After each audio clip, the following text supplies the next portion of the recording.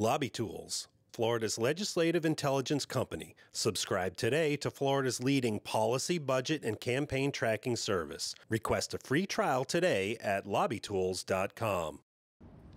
Tallahassee developer J.T. Burnett entered the federal courthouse facing up to 70 years on 5 corruption convictions. Was it worth it? Burnett was convicted of bribing former Tallahassee mayor and 2-time statewide candidate Scott Maddox and his business partner.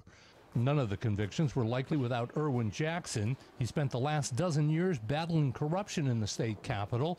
And he decided he would rather write a check and get an advantage over his competition. And that's a problem with the business community. Oh my gosh, it's real money. To call attention to the corruption, Jackson handed out piles of real cash at a city commission meeting. I put on a visual display about what corruption is. The FBI conducted at least 2 investigations and likely impacted the 2018 race for governor when Andrew Gillum faced off against Ron DeSantis. 20 FBI agents have spent 2 years investigating the city and Mayor Andrew Gillum's tenure. DeSantis won by 0.4%. Ethics watchdog Ben Wilcox says the capital city continues to pay a price.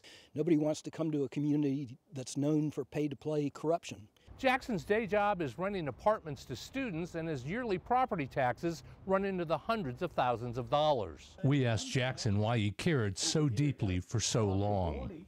Every time I see a dollar being stolen from the city, I think it's my personal dollar. And while many in the city hail the sentencing as a conclusion of a sad time, Jackson says it's far from over.